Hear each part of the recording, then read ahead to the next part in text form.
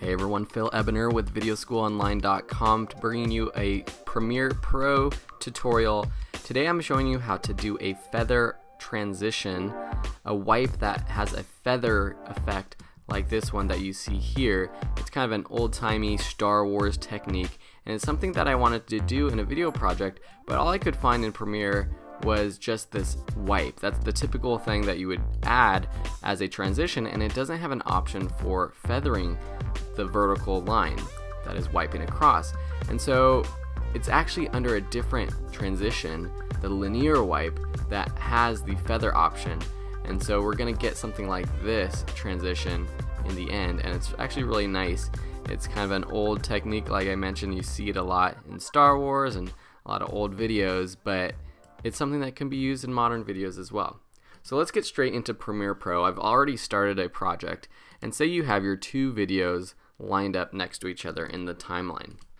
So typically you'd go over here to your effects bins and look under video transitions and wipe. And if you see this wipe here, you add it to your transition, and you can see as it goes across, it's just this sort of typical wipe. And when I click on the wipe transition and go under effects controls, there is no option for feathering. I can change the direction so it can come from the top or the bottom, but there's no controls for adding a gradient or a feathering. And that is because the effect that we want to use is not under video transitions, it's actually under video effects. And if we go down there, there's a transition folder, and you go under linear wipe. So linear wipe, add it to the first clip. What we want to do is move this up to the second layer, and then scooch over the bottom clip as far as you want, so that the transition can be as long as you want, because as you see here, the transition will last from about here to here. Okay, so click on the clip that has the linear wipe and go to your effects controls, and let's keyframe this transition. So go to the beginning of the transition. Under here you have options for transition complete. Click on that stopwatch and that sets a keyframe. Then go forward in time until the end of the clip and go to 100%. So now if I scrub back through this, you see that there's this transition, okay?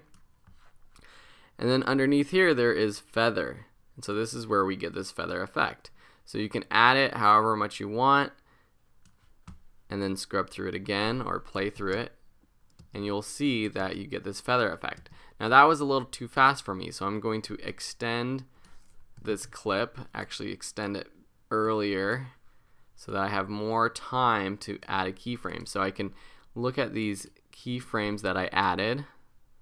So there's the first one right here, and then the second one with the transition complete at 100% at the end, and then just move up this first clip.